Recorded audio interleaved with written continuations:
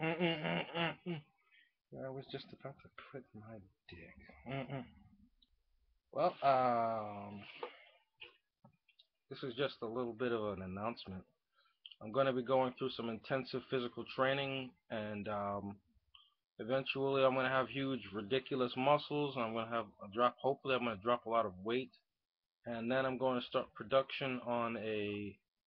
Hopefully, it's good. I mean, I got my own kind of comic book character, but I'm trying to steal from that guy. What's his name? Dwayne McDuffie, and try to create the Static Shock, for real live action version. Because I know there's no plans to create a live action Static Shock anything, but I enjoyed the show quite a bit. I wish that they melded the two characters together, Static and his buddy, so that Static was actually a super genius, and on top of that, but I guess they didn't want to steal from Spider-Man too much. But still, I like that. I like the whole, oh, even without his powers, he can be a threat to the enemy. The Static as he was basically just Spider-Man light the whole time, and that was kind of lame to me. What was so fucking great about this guy? What? It would have been more impressive if he was like knowledgeable about something. He's just an average black kid somehow gets superpowers, and that's about it. His character is just that deep. It's just lame. I wanted it to be like he was a nerd. He has all these inventions, and maybe his invention is something of uh, you know, it's something of a catalyst for the whole Static Shock thing to create. Because as it is, he just gets into some sort of Ninja Turtle accident and suddenly has superpowers. If I was doing it my way, I would make it so that yeah, he was working on an experiment that would harness lightning, electricity, and then throughout the process it gets struck, and he gets turned into Static Shock. But they wanted it to be like, oh, he's just fucking around, and then suddenly he breathes in some purple goop, and nah, that's no good. And his supervillains would be, you know, possibly a result of his own experimentations.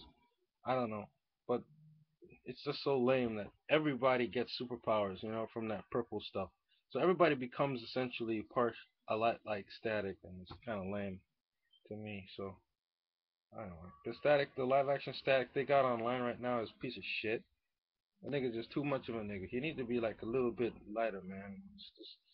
You can't just throw any black nigga into the Static Shock uniform and call it a day. You gotta look like the fucking, there's nigga, and then there's 100% nigga, and then there's 200% nigga. You know what I mean? That nigga was 200% nigga. You can't do that. Static's not 100%.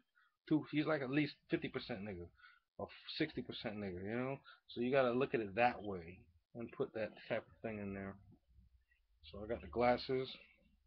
I'm gonna try to get some gloves and stuff. And we're gonna make a Static Shock sort of thing. Hopefully it works out, because I always have this dream in my head that Static's muscled up. He's not some little scrawny dude. And like when somebody shoots him and his clothes rip, you see the rippling muscles underneath. Cause I got muscles, and I'm working on getting my big. I had bigger muscles, but when I was training for the Air Force, but I can get even bigger than that now that I can concentrate more and stop jerking off every day. I can concentrate and just work on the muscles, and the more you train your body, the more your fucking body gonna get big. That's all there is to it.